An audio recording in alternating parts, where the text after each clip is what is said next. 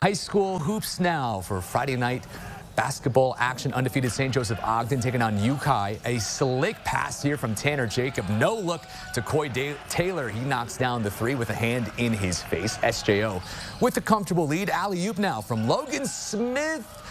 Needs a second shot. That's Luke Landris, but still able to get it to go on the second attempt. It's still 2 points. They rack it up one more time, this time to Tanner Seams, and it works to perfection. Sparty wins this one 77-47 the final. They're now to Bloomington St. Teresa on the road, taking on Bloomington Central Catholic.